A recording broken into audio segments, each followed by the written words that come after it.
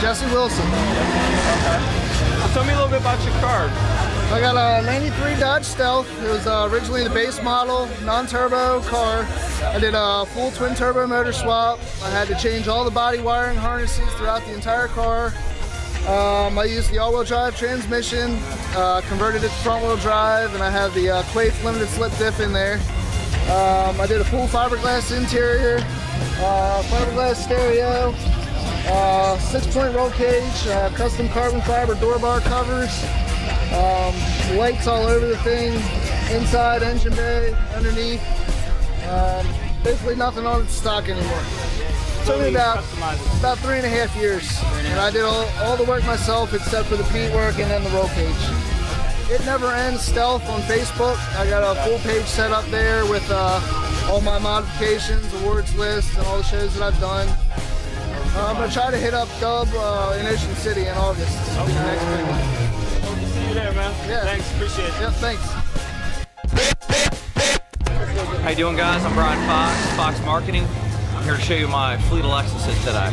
But first, we're going to start with my 2011 Lexus CT 200H Hybrid.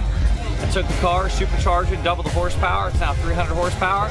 Instead of 42 miles a gallon that the CT gets factory, it now gets 45 miles a gallon. I know that because I just drove it 40 miles on a test drive yesterday, and that's what I got.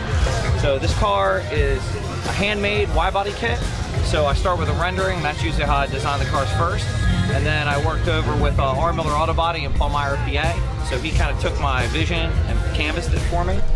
So everything's all handmade, as you see. The color of the car is BASF. I think this is Cinnamon Quartz Pearl is the color. It flips from candy apple red, has a little bit of orange in it, a little bit of gold, and it has a green pearl on top.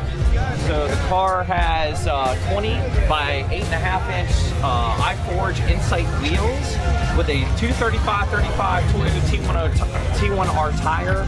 It has a bare 13-inch 4-piston caliper in the front, and the suspension is road magnet. It's a 1.5-inch drop in the front and a 1.2-inch drop in the rear. The interior of the car is Yonaka. I run a Ronin racing seat. It's black leather with red stitching to match the exterior of the car. Pretty much a wrap of the CT. Next car I have is a 2011 Lexus LS 600H Hybrid. What I did was I blacked out the grille, had the Artesian Spirits body kit from Japan. That kit retails for about like $7,000.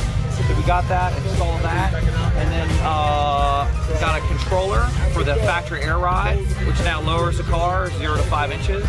We did a 22 by 10.5 inch rotiform. It's called the BBQ wheel. Candy copper center, powder coated with a chrome lip. Upgraded the brakes to SSBC. They just took the factory brake, sent it up to them. They polished the caliper, cross-drilled and slotted my rotors for better braking. The interior is bone stock. It's all leather, suede, 7.1 Dolby Digital sound, 19 speakers, sub. It's loaded. The car's 120 grand, pretty much. It parks itself too. It's pretty cool. Next car is a 2010 Lexus. This is the IS350C. I just call it the ISC for short. I did a handmade little splitter in the front, changed the color to BASF. It's called Foxy Green.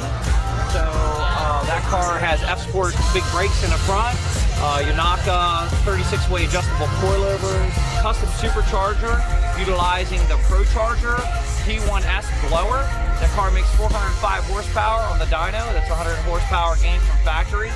All I did on the front of the car here was I changed to the big fan of ISF, so we did ISF front fenders and side skirts, wide bodied out the rear, added a classic design concept light bar to the car, kept all factory cream white interior, and then took that cream white accent and integrated that into the bolts of the car just to kind of bring both color integrations to work with each other. And that's basically, oh yeah, and that's for cap back exhaust to make sure the power goes out the back end. So that's